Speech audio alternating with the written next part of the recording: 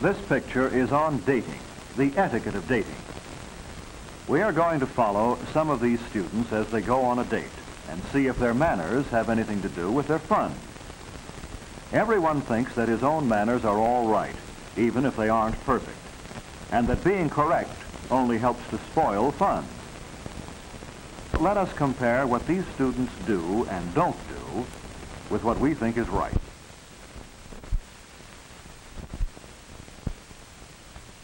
Let's compare ourselves with Margaret, or with Helen,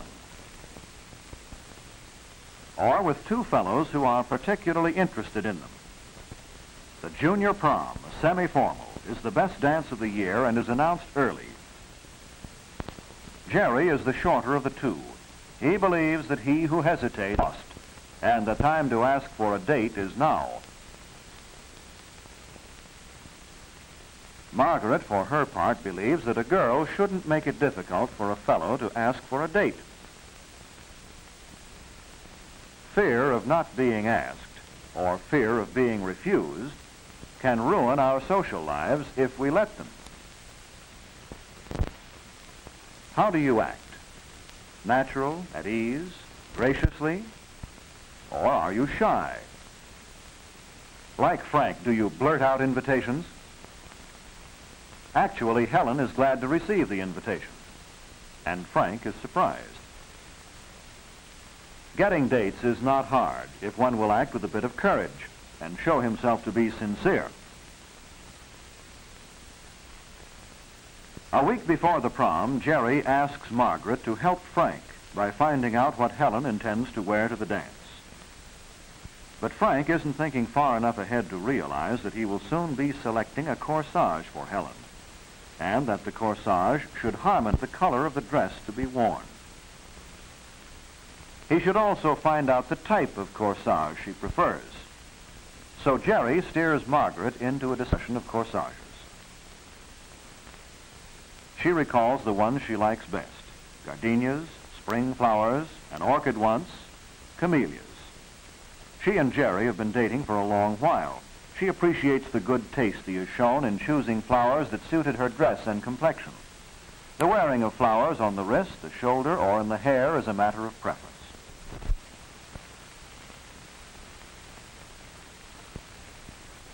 When Frank finally asks Helen about her preferences, she is glad to tell him that she likes all types of corsages and all flowers except gardenias. All the other preparations for their double date are also talked over. The night of the prom, Frank is glad that the dance is semi-formal and that the wearing tuxedo is optional. But even with a dark business suit, so Jerry insists, the color of the tie should be conservative. The socks should match the tie, not clash with it. We dress according to the occasion. A dignified occasion requires dignified clothes. As a matter of convention, men wear dark clothing at formal or semi-formal affairs. Thus, perhaps they allow the ladies, by contrast, to be more colorful in their dress. This tie may not seem conservative by your standards, but it seems to be the mildest that Frank owns. Perhaps for the next dance he will buy a quieter pattern, something that won't compete with the colors he expects the girl to be wearing. In that sense, he will be showing consideration for her, a gesture of friendliness. And that is what etiquette really is, doing unto others as you would have them do unto you.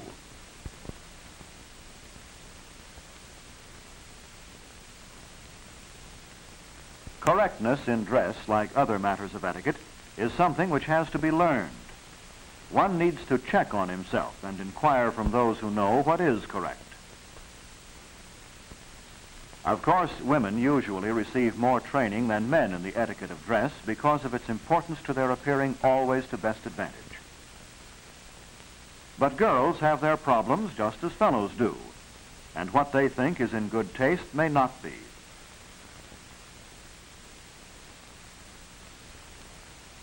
Naturally, everyone thinks that what he or she likes should be considered correct. But most girls are inclined to overdress. Even the word of parents is not always accepted. Mother is called old-fashioned. But Margaret will take Helen's word for it that she is wearing too many ornaments. Simplicity is always the safest policy in ornamentation. Correctness of dress for an occasion includes not only the choice of gown and slippers, but the hairdo and the accessories, the jewelry, and, yes, the face makeup. The rules are simple, logical, and easy to remember, and they are very important. Frank doesn't look happy, and he isn't. But how much of his fearfulness is actually a lack of confidence in his manners? Whether he admits it to himself or not, his unsureness is painful and is already interfering with his enjoyment of the date. His wanting to blow the horn for Helen instead of going into the house to meet her parents and to escort her out is really not shyness, but a sign that his manners are weak.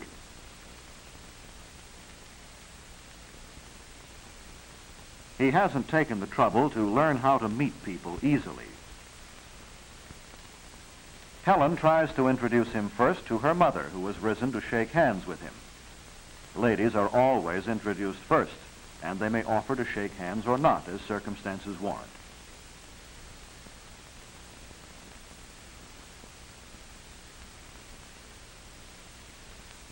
Frank forgot that he should present the corsage to Helen at home, so that she may put it on there if she prefers, rather than carrying it to the dance. Notice that Jerry acknowledges the introduction to Helen's mother with a nod, since she elected to remain seated and did not offer to shake hands. Frank shouldn't open the corsage box, but allow Helen that pleasure.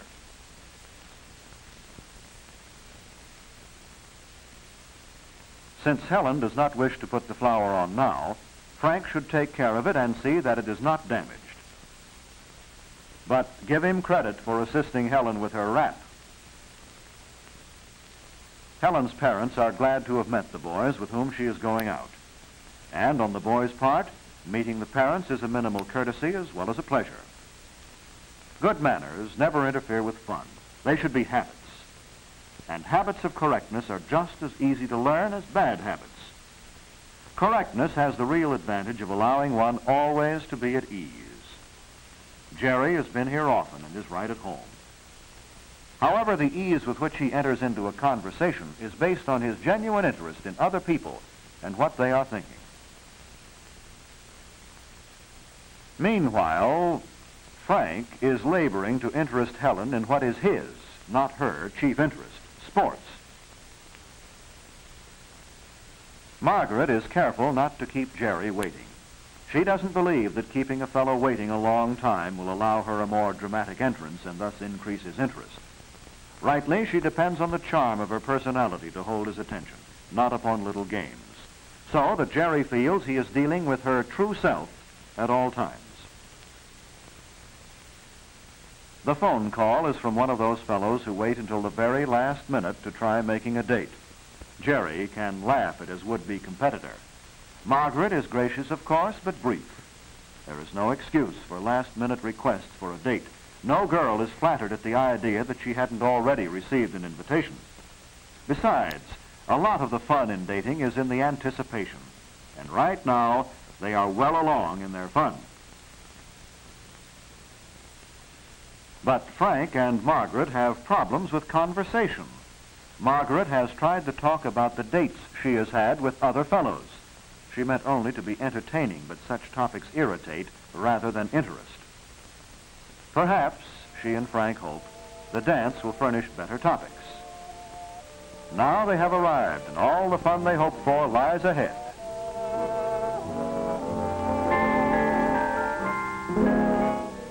Dances are intended for enjoyment, and the rules of etiquette which apply to dances are, again, customs which have grown out of one person's anticipating the wishes and feelings of others. A gentleman doesn't dash off just because he sees a friend and wants to say hello. He waits as his lady removes her wrap.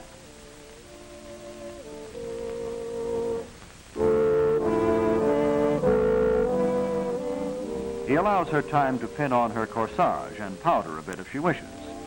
He saves her any feeling of being deserted or of possible embarrassment in entering the dance unescorted. Ladies expect such courtesies, just as they enjoy the thoughtfulness shown in presenting them with a well-chosen corsage or enjoy being properly escorted.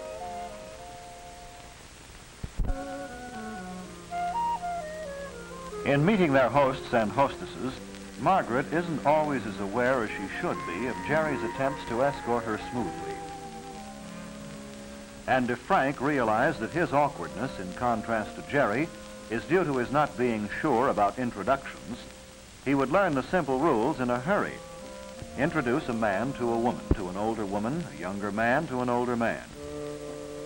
The name of the person to whom deference is shown is always mentioned first. The person who is to be introduced waits until the introduction is made, and then waits for the other to offer his hand. Only a few friendly remarks are made.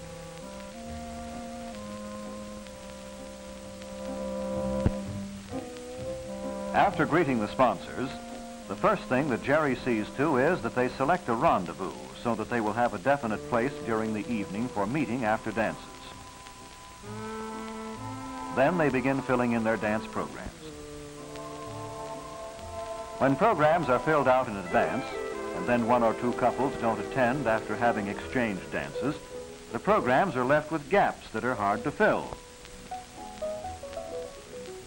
So it is perhaps to wait until dances can be exchanged, friends who are present.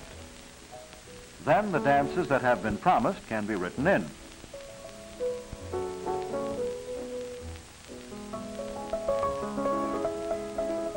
The purpose of the program is not to exclude others, but the opposite, to plan for exchanging as many dances as possible. In that way, everyone dances with his friends and makes new friends.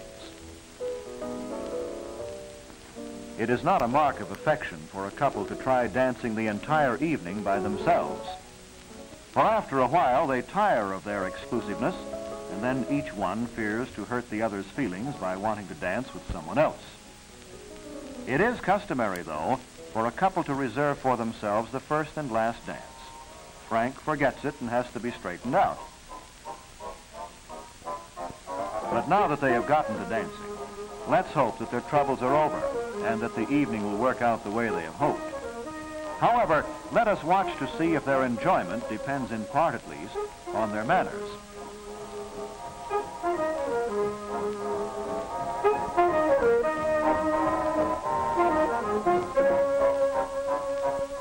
All that they ask is that they be allowed to talk and to dance, to be with their friends, and enjoy each other's company.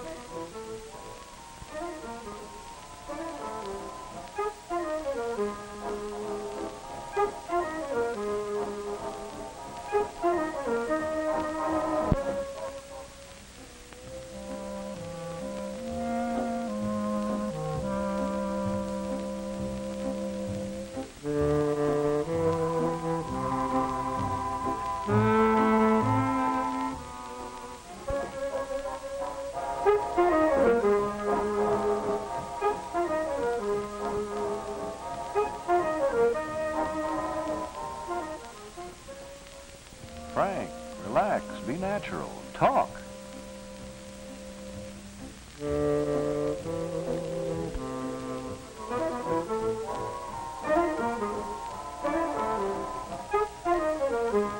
Margaret, you're going yatata, yatata, yatata.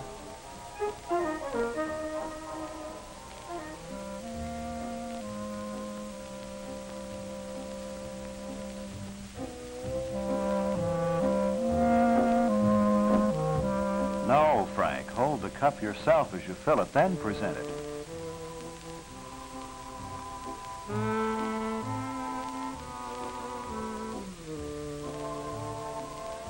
Getting jealous? They're only enjoying themselves.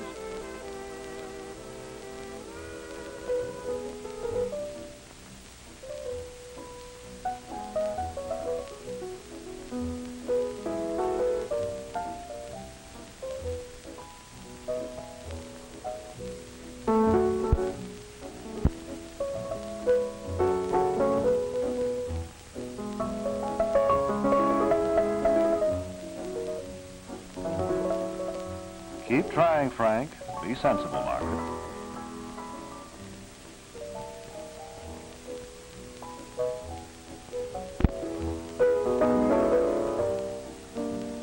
Frank, you're wrong. She hasn't lost interest in you.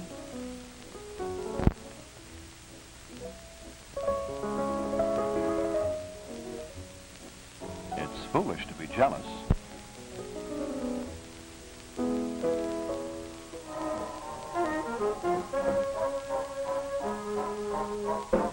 It's your own fun you're spoiling.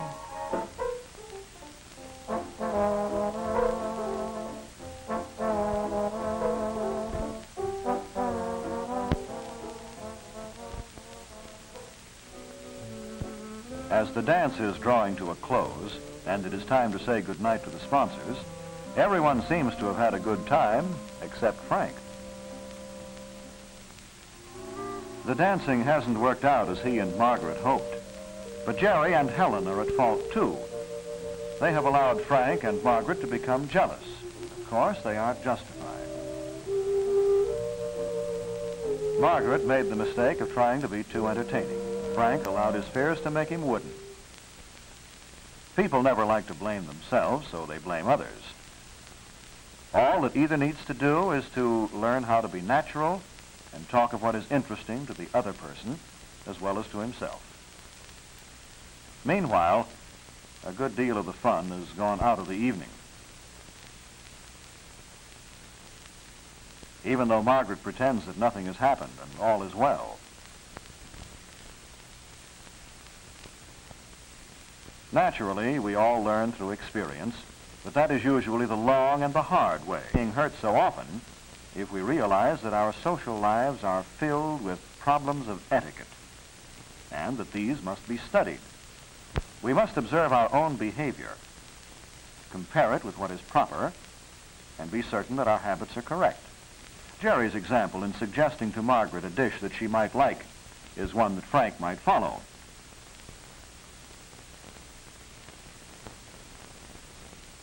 As he finally realizes, since it tells Helen in a nice way how much he can afford to spend. This saves embarrassment all around. At last, Jerry is becoming aware that Frank and Margaret are not having a good time. He doesn't ignore the situation, but brings the problem out into the open. Margaret and Frank are forced to admit their own foolishness. After all, Helen and Jerry had simply been at ease during the dance and enjoyed themselves. They hadn't been any the less interested in their partners.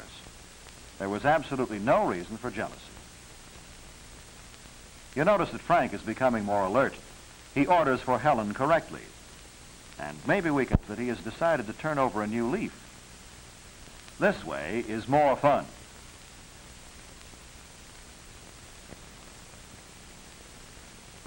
The meal has been happy, and now that the mistakes that have been discovered won't be repeated, and those that haven't yet been discovered will come to light as they pay more attention to their manners. But already they have learned some valuable lessons, Frank particularly.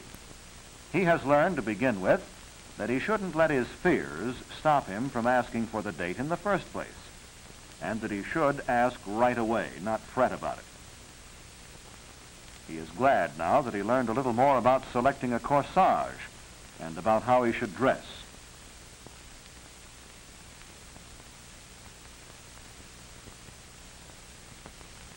He has still to learn how to be easy during introductions and in making ordinary conversations. But you saw that he was quick to pay the bill, including a 10% tip, and that he found it pleasant to help Helen with her wrap. On the way home, there are no problems. They are happy in knowing that this is just the beginning of happy times ahead. Jerry not only sees Margaret home, but opens the door for her. And then, well, they've been going steady for some time now, and there are some customs that are very enjoyable. But now Frank has a new problem. Should he try on a first date? He makes certain that he helps Helen from the car correctly. She waited properly for him to come around the car. He sees her to her door and thanks her for having gone out with him. And he remembers to open the door for her. No, he should not try to kiss her goodnight on a first date. But he does ask her for another date soon. Helen is quite happy to accept, so their first date is a definite success. Our ending is only a beginning of other dates to follow, of a new attitude toward manners.